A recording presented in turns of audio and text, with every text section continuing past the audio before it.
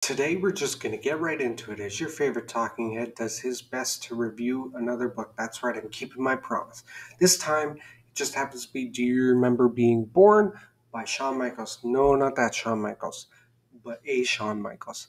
Hi, I'm your host, Chris Humphrey, and for those of you who don't know who I am, I'm just another talking head doing my best to get my opinion out there because I think it matters to somebody. And this time, it just happens to be a book that I really enjoyed.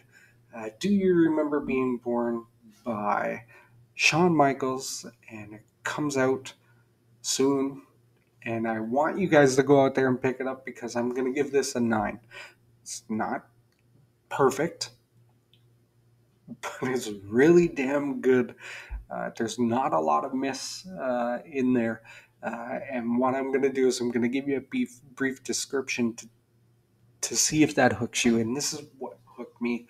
Basically, Marion Farmer is a poet by name. She's been famous for 75 years, and now she is uh, challenged with the task of writing a lovely 6-page poem with a AI.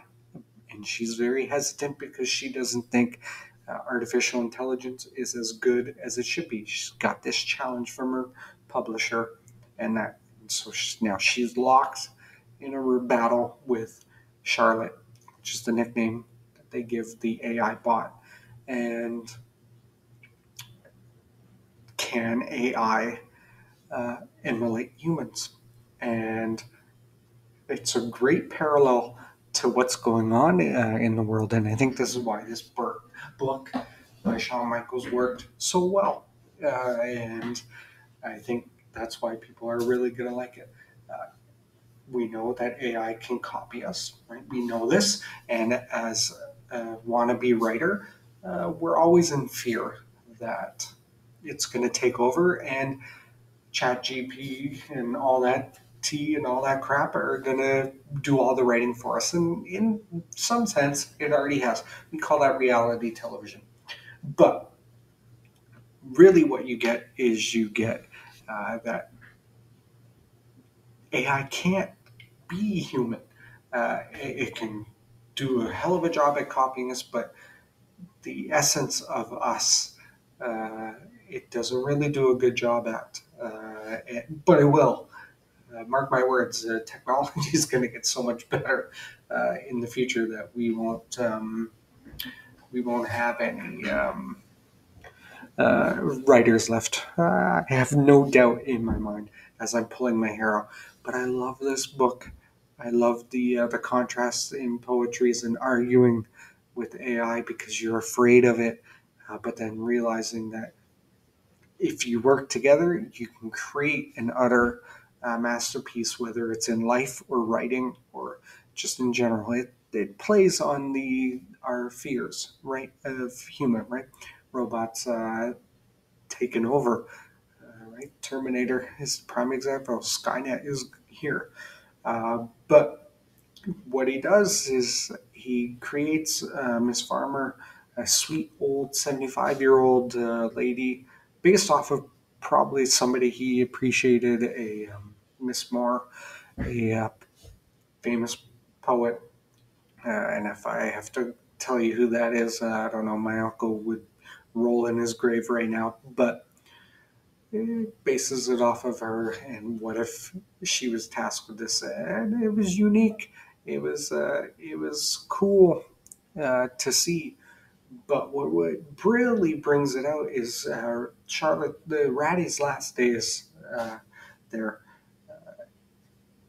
Those last like little chapters, right, is worth the whole book in gold. And I mean that.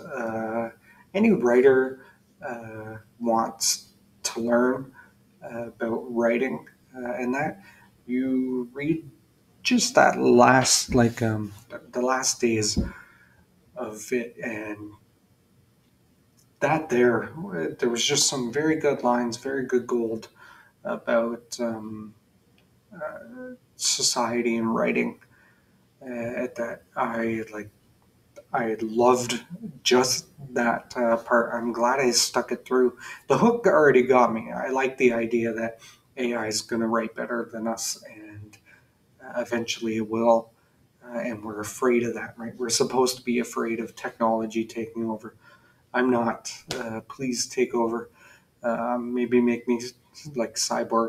But anyways, I liked it. I liked the challenge, and I liked the clever writing style and life imitating art. And the Mr. Michaels does a great job at showing you somebody's life through words of a fictional person, and the artist through a robot, and how robots can't create human emotion, but they can copy and emulate so well that the writer does a good job at describing somebody's past and present so beautifully done.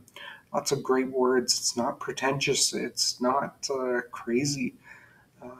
There's some funny and lightheartedness between an old lady and a computer that made it charming, and seeing history and art through this was just utter brilliance. And as you can see, I really liked it. But don't take my word for it. Go out and get it. It comes out soon. I think the 5th, which I think is today. Oh, that's right. I'm probably giving the review today. But please get out there, enjoy something new, fresh, a funny take on a poet arguing with a robot trying to create a masterpiece at the age of 75, when most people are hoping to still be breathing. This Miss Farmer still has her brains in her head and her wit about her. But just go out there and see a writer create art, and then read the author note at the very end and go, oh man, it's happening already. Skynet, take me away. All right, guys, you can tell I loved it. 9 out of 10. You can see where it made on the list of books this year, because that's how good it was. I think everybody should enjoy this one. But I love you guys. If I don't see you again, you know what I'm going to say. Good morning, good afternoon, and good night. Producer, play the X Files theme song, except don't, because I can't afford Fox. Ciao.